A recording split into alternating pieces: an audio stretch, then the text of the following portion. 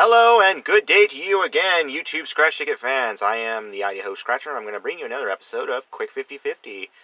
Yeah, looks like we got ourselves a nice little Emerald and Pearls ticket to go up to. It's a $5 ticket. Now, on this one, you match any of your numbers. It's a scratch and match game. Yeah. We also got some symbols, 5X, and a money bag for the coveted win all prizes. Anyways, I got ticket number 44. As always with Quick 50/50, we don't care about the odds because we only got one ticket here. So it's a win or lose. So, let's get to cracking. Well, there is one thing that this ticket has going for it. It's the color of money. Will it give us money? Let's find out. I've already done a couple of these already, and they weren't too kind.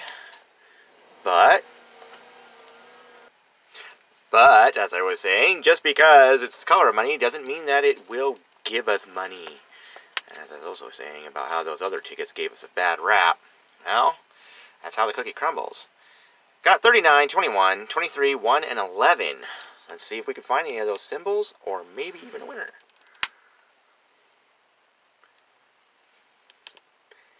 I'd like to see a match winner. Those are always nice.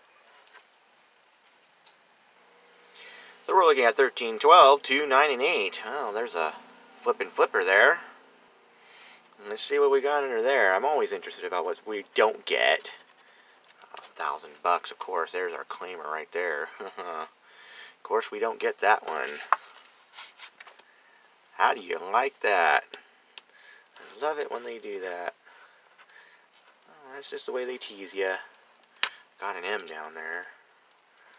That always is not welcome. Usually means a loser. 38, 20, 25, 7, and 26.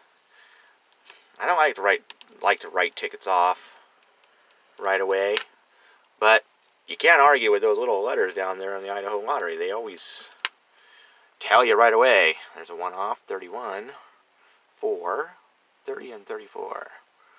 Don't have anything there. Last row.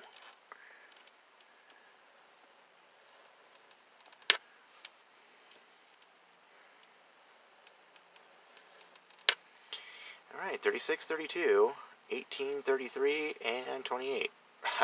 And there we go. We get ourselves another loser.